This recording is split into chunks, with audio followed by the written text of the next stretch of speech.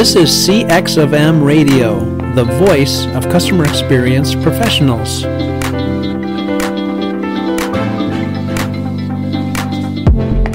Hello and welcome to another World of UX podcast. This is your host, Darren Hood. Thanks everybody for taking the time to join us on today.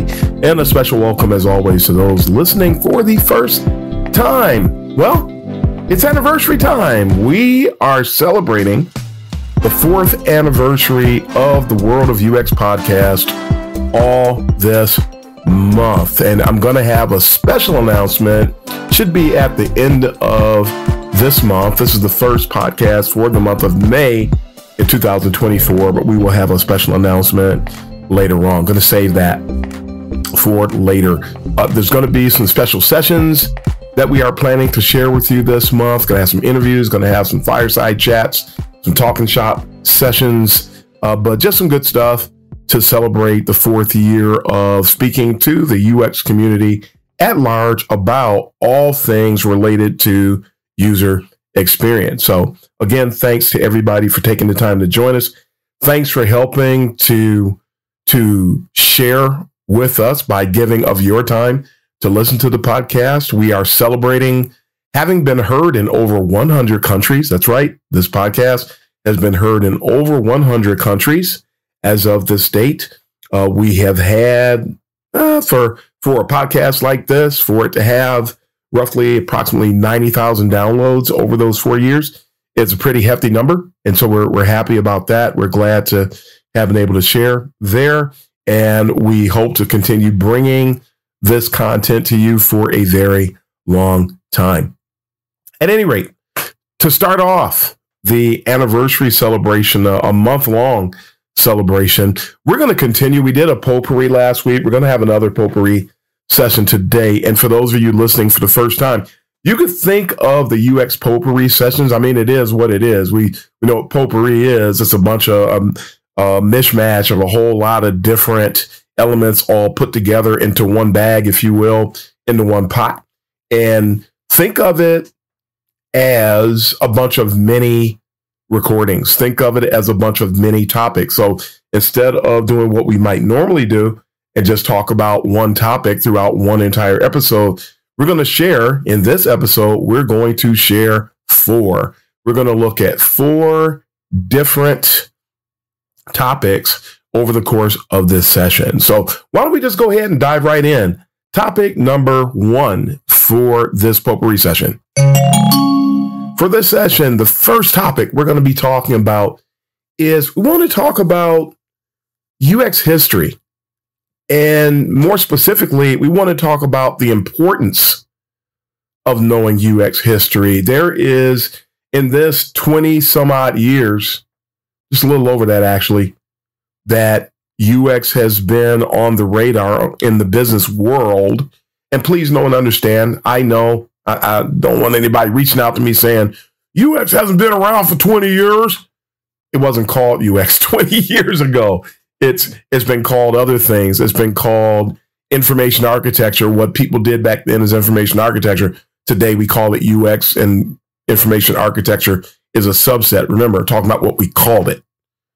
When it first started out, some people tried to call it experience design. That didn't take. We're coming full circle to that. And there are people today who call UX experience design. There's people who have that in their title. There are people who think of UX as UCD, which is an acronym that's short for user-centered design. There's different terminology. Usability, which is now a subset of UX. Some people looked at that and thought of that usability as being what we now call UX. And so when we say UX now, we're simply calling it what it was called in the past. It's just what we're referring to it as. And I'm not going to get caught up in the semantics debates, especially when most of the people who debate about the semantics of UX are people who don't know the history, interestingly.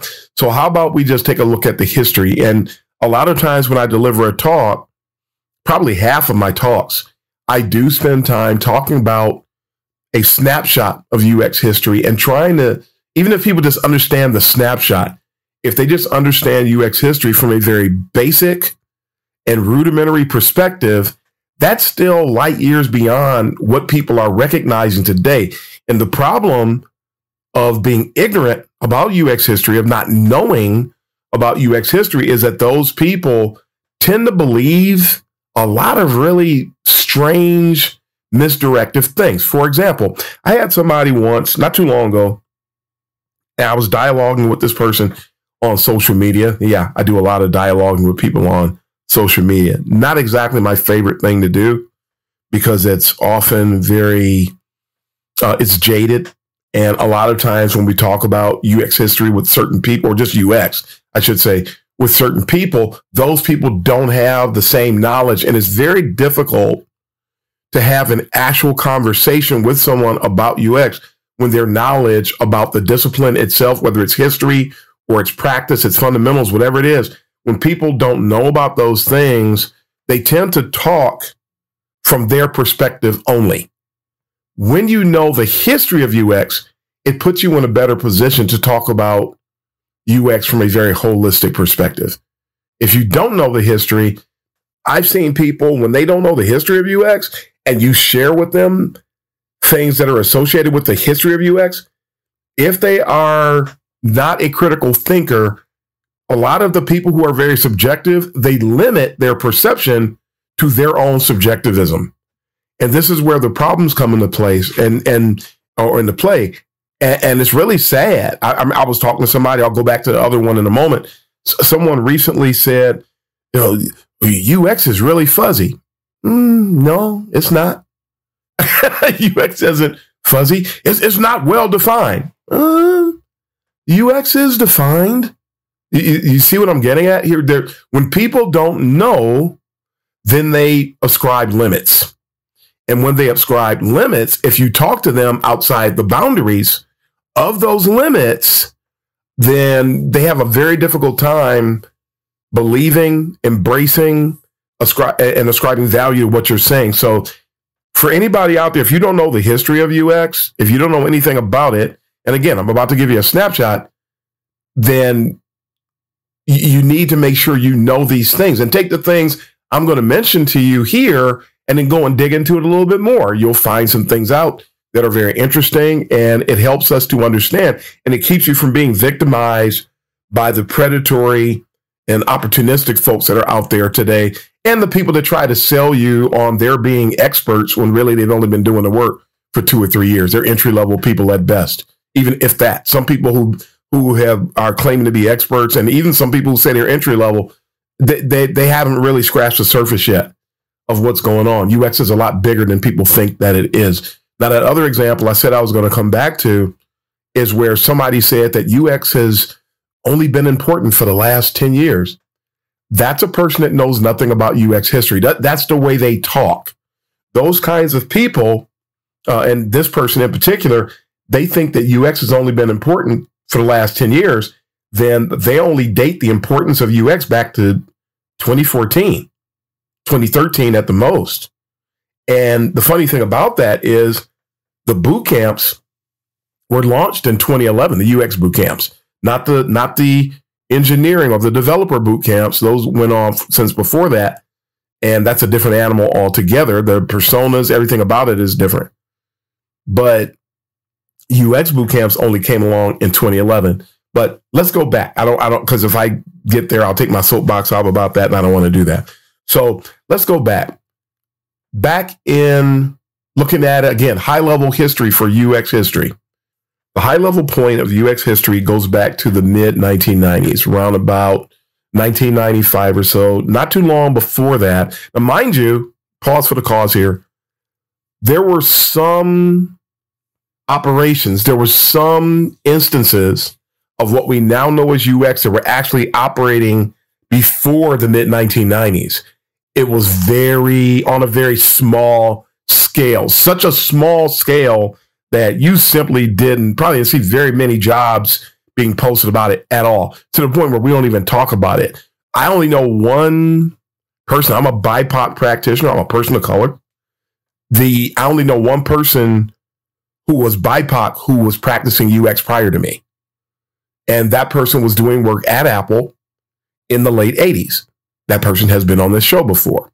Now, in the mid 90s, roughly from 93 to 95, Don Norman was working for Apple. He was the first person to have UX in their job title. He foresaw it and was doing it then. He's coming against the term user now, but that's another story. We talk about that another time.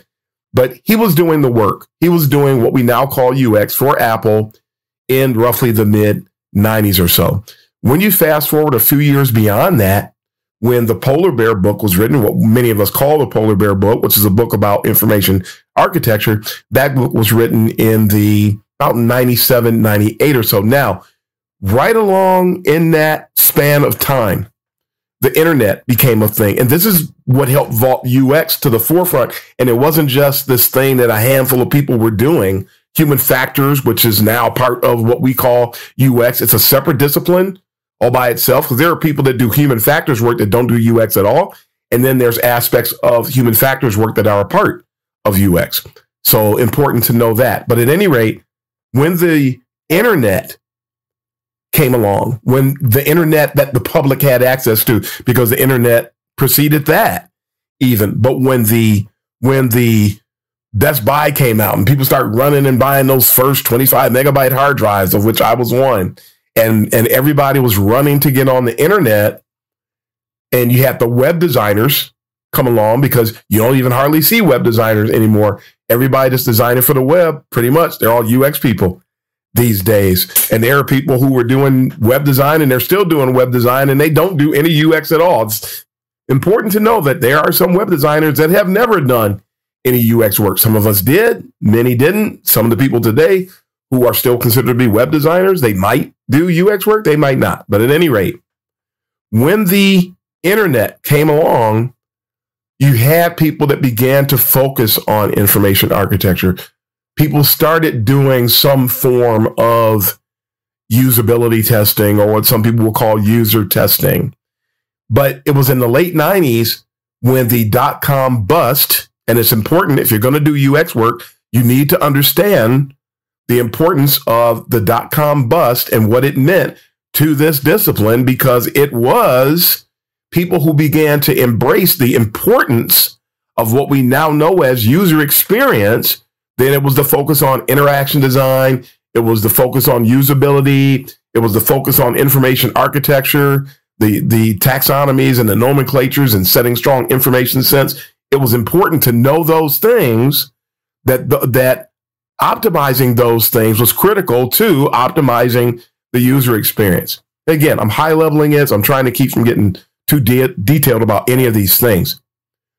UX practices, the forerunners, became the things that really helped to put UX on the radar and help companies understand we need to actually have people that are going to focus on this. We need to start making sure that we're paying attention to this. We need to make sure that we start doing research to ensure that we're doing things the right way, that we do the formative and the summative research to understand that we're doing the right things at the right time in the right ways. And this is when things started to become critical as it pertained to UX. Now, a lot of companies would depend on creative agencies. Most of the people who are doing the UX work, I'm not going to say what we now know, I'm just going to say UX going forward. The people who were doing the UX resided in the digital agencies, the design agencies. And so companies were going to the agencies to get that help.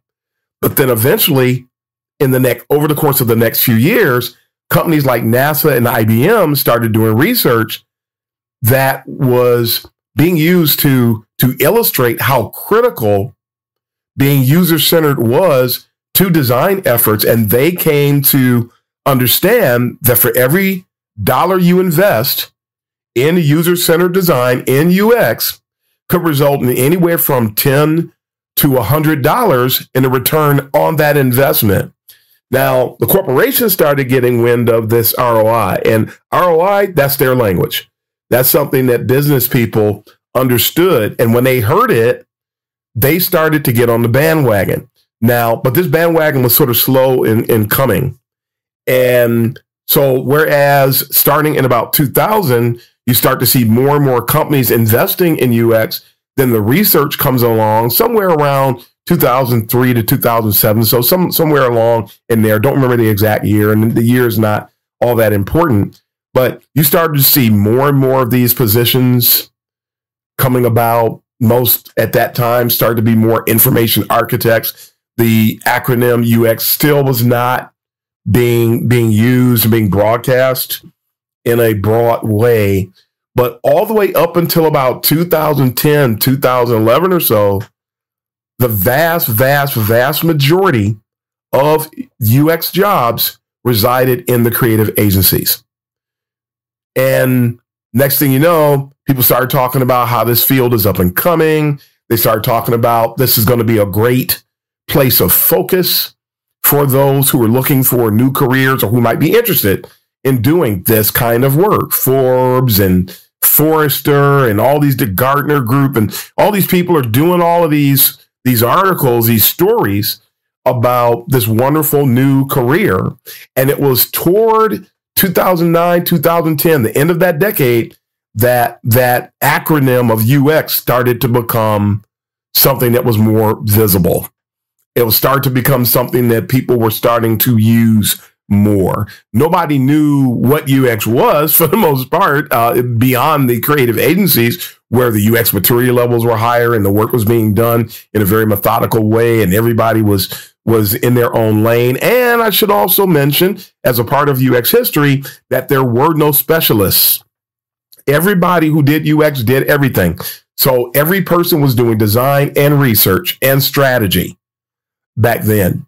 But as these articles started to be published, and as the talk about UX began to spread, the corporations, especially the corporations getting wind of the ROI associated with UX, a lot of them started to get on board, and the job openings just began to just pop up everywhere. Everybody wanted to hire UX folks. And also, especially when you consider that in the corporations, they started to think, okay, well, we want our piece of this ROI pie. And we want this piece of our ROI pie. We also want to start hiring these people to have seats in our organizations. We don't want to have to depend in the long term. We don't want to have to depend on the creative agencies for providing the service. Can't we just have this person sitting here in our organizations? Can't they have a seat? Not a seat at the table, not yet. But can't they just have a seat? And so as these positions started to arise, the volume of the positions started to arise, I should say, then, and the companies, the corporations and the startups they wanted to hire these people and have them in-house. There was a huge boom. And so you've got all these open positions. You don't have enough qualified people to fill these roles. Now you have a problem, a new problem, a problem that we never had in the discipline. I should also mention that I talk about the high barrier of entry. That high barrier of entry, I talked about that last week, existed all the way up until about 2011, 2012. Because as this explosion in available positions and not enough people to fill them, that's when the boot camps came into play. You hear about this great new discipline. You hear about all these job openings. You understand that there's not enough qualified people to fill these job openings. And we can't wait for 4 years. It didn't start really with nobody wants to go to get a degree for this. It was, we don't have the time. Nobody has 4 years. These positions are available now. We need a way to generate and produce people who can fill these positions in a shorter amount of time. The dollar figure was something that comes along a tad later, but how can we get people ready to fill these roles faster? So the boot camps come along. And this is also when the confusion or the fuzzy thing that I mentioned that I talked to somebody about earlier, the people were getting involved in UX. Companies were hiring for UX roles, but they didn't understand what UX was. They really didn't. A lot of them still don't to this day. Companies still don't. After that explosion, the gold rush, what we call the UX gold rush began for all these open roles, there were people who started lying about their qualifications to get the roles. And a lot of them started getting the manager and the director roles, which we're still suffering from to this day. I just realized, too, I'm only going to be able to cover one topic. This week, we'll pick up on Potpourri, the other 3 segments next time. I'm just going to stick with this history thing. I thought I was going to be quick with it, but I'm just not. I can't do it justice. So we'll just deal with this today. But so you got a shortage of people to fill the roles. You've got these new resources coming up to help people fill the roles. You've got these corporations who are opening up more and more and posting for more and more of these UX jobs, but they don't understand what they're hiring for, who they're hiring to do what. They don't understand anything. We are having, because of all these things, and also the barrier of entry starts to lower, and which is going to, over time, detrimentally impact the quality of the work that's being done. So this is all really, really challenging, shocking, problematic, but this is what's going on with UX at the time. Now you fast forward, the 2011, 2012, you go forward a few years, you have the rise of what I call the poser, the retrofit, and the upstart. Some companies, they can't wait for qualified people to show up. They just start taking people in their companies and just start turning them into UX people. They give them the title, figure it out as you go. Fake it till you make it. That's a lot of people started believing that. People started embracing that.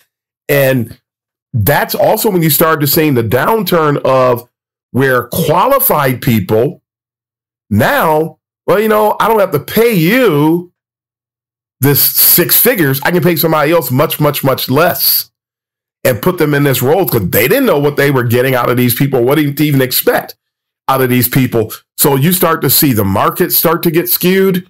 You start to see expectations getting skewed where people did have any expectations. So UX has been for a while undergoing this. I started at about that time, started telling people that the discipline was under siege. And I was told to shut up. I was told I was crazy for saying it. I was told that doesn't make any sense. Get out of here with that. But people didn't understand. They weren't paying attention to it. They never seen it before. I had. When I was in instructional design, I started seeing things like that take place. And I actually left that discipline because of it. And I wasn't invested. So I could do that. I'm invested over here. So I'm not going to do that over here. So UX really has undergone these very strange shifts, very inhumane shifts that were not doing us any favors, doing us a gross disservice. You fast forward from about the 2013, 2014 range into from 2020 to 2024, and now you've got everything is upside down. You have actually back up for a moment between 2014 and 2020. Prior to that, you had the boot camps come along. Then you had what we call the MOOCs. And MOOCs is an acronym, MOOC, that stands for Massive Open Online Courses. And they were delivering micro learning. And you had the different little courses like the Google course pop up, which was even something that had a lower barrier of entry and even a lower grade of educational quality, frankly, that was being offered for a fraction of the cost of what the boot camps. We went from what people were paying for degrees to what people were paying for boot camps to what people are paying for MOOC engagement. There's even a free UX research course available on edX. And edX is something that is a product of MIT and Harvard, for those that didn't know that.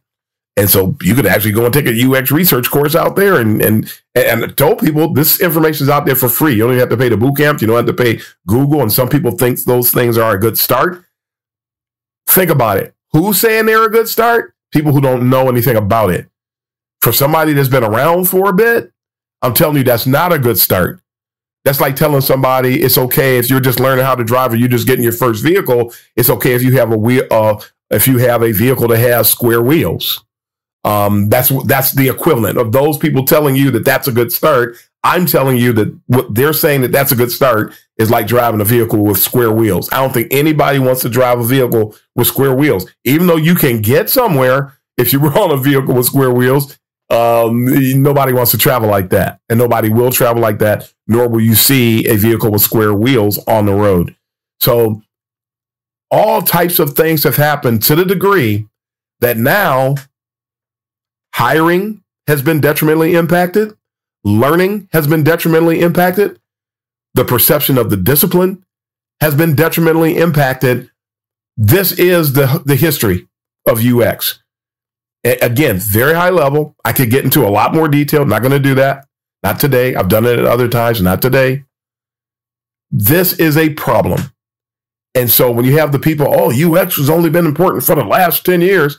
No, it hasn't. It's been along for more than that. And the people who do, because somebody told me that, but I know I've come across quite a few people who believe something of that sort, and they don't realize by not understanding what happened with UX between 1995 and 2010, those people's perceptions are very skewed. They have different expectations. And now we've gotten to the point where people have made 5 years this pinnacle point of operation. They've made it a milestone in UX, and a lot of people are hiring. And when they look for more senior people, they look for people who've been doing the work for at least 5 years. 5 years is not a milestone. 5 years is halfway through the mid-level point of one's development as a UX professional. 5 years is nothing. So when you don't know history, you're going to, or you run the risk of repeating errors. When you don't know the history, you won't have an appreciation for where the discipline has come from. When you don't know the history, you have a completely different set of expectations. You have a completely different set of expectations when it comes to how long it takes to mature in the discipline. Folks, if you want to thrive in UX, if you've never taken the time to learn about UX history, go back, read the books that were published from 1990 to 2010. Read those books. Listen to the perspectives that are being shared. That's going to help give you some history and add that to your foundation as a UX practitioner, so you're not buying in on a lot of this UX celebritism that's circulating today, the fast tracking of growth, which is not doable. You cannot grow in UX too fast and allow that to be something that's going to stick, something that's going to be substantive, something that's going to be solid. It's not a solid foundation. Nobody can become a senior in 3 years, but that's what people believe today. Nobody can become a lead in 3 years. You can't have 1 year of UX job history and be a director or a manager. That just doesn't compute. So we're hoping people, we're going to end it here today. This is going to be a shorter episode for starting off our anniversary celebration. But folks, please know and understand UX history. It is so important. You need to understand how long we've been around. You need to understand how we've grown. You need to understand how things have evolved. Don't be one of those people that say that UX has really changed a lot and it's really growing and changing. No, it actually hasn't. The only thing that changes, if you knew the history, you would know that the only thing that changes in UX has to do with the form factors.